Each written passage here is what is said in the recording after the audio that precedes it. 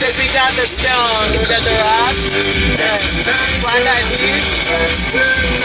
Can I transmit now? Okay, so here's the deal. I had to give you one modern zodiac example of someone I put in the wrong body purposely that could handle the heat when I'm ready to fucking burn the fucking kitchen down.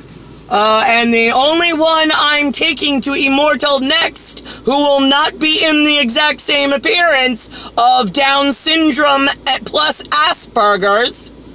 Got it? Great. I don't know what the fuck his name is. I don't need to know what his glue gun name was. He's got long white hair. He acts like a white guy. Yeah, him. He's some highfalutin, like, full, what is it? I don't know. What's the name of that science that you kids are all fond of?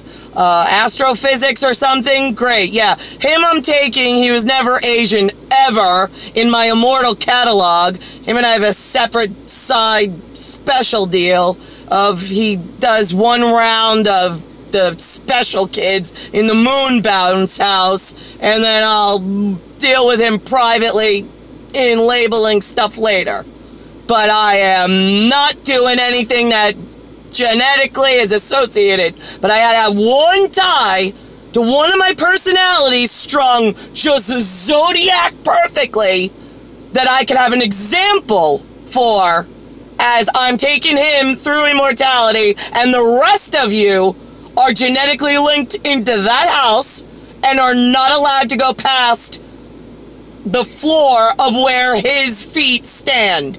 And I'm giving him like a immortal bear hug and holding on to him and taking him with me to the next land.